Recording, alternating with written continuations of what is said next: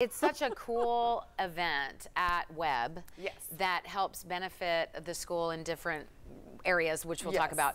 But it also is such a great way to see local artists, artists from all over, beautiful pieces of jewelry. I get so excited about this. Jennifer Moffitt joins us this morning. Hi there. Hi. Thank you for having us. Yes, ArtXtravaganza at Webb School of Knoxville is happening this weekend, Friday, Saturday, and Sunday. And like Abby said, we have artists from all over, primarily the southeast, but all up and down the eastern seaboard. And what you see in front of you is some examples of the types of artwork that we have.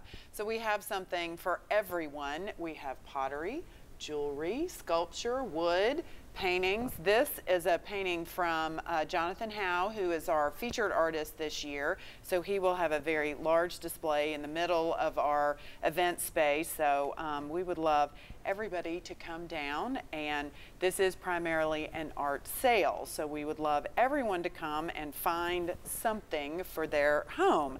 And it's welcome to everybody. This is not just for Webb parents or Webb students. It is a community-wide event, and all are welcome.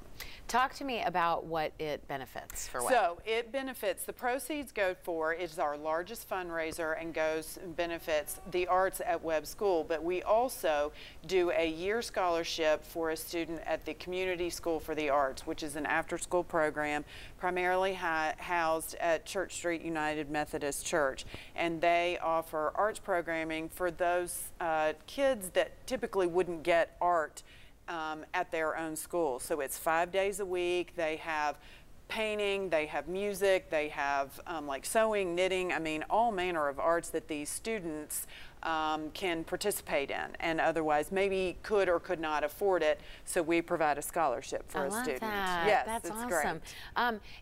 It's obviously a fundraiser, but it's so cool to go out and look at all some local artists are being featured this year. Yes. Do you know? Specifically, we have a very cool event happening Friday night with our opening reception from 5 to 7. Jessica Ramsey, who I know you are friends with. She's one of my dearest friends. Yes, she is doing a painting at that event, so you'll get to see her paint and create her artwork. And it's amazing. If you've never seen her do it live, it's amazing. Like just what she's able to create and how people can get involved too. It's really neat. She's so fun, and she interacts with the customers that come, and she is great. So she agreed to do this Friday night from 5 to 7. So yes, if nothing else, come and see her. Yes, I remember I got the coolest necklace there last year. There was this jewelry designer from Nashville. Is it Tony Perrin?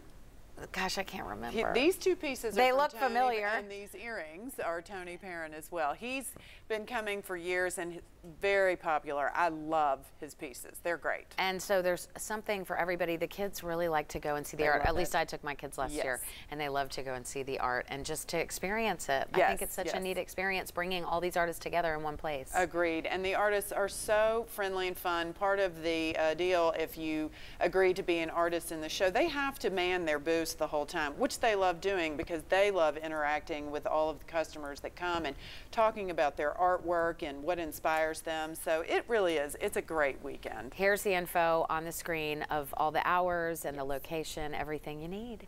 Well, thank you so much. It's good to see you. Thank you. I hope it goes great this weekend. Me too. Yeah, we're excited. I think it will. All right, we'll be right back after this.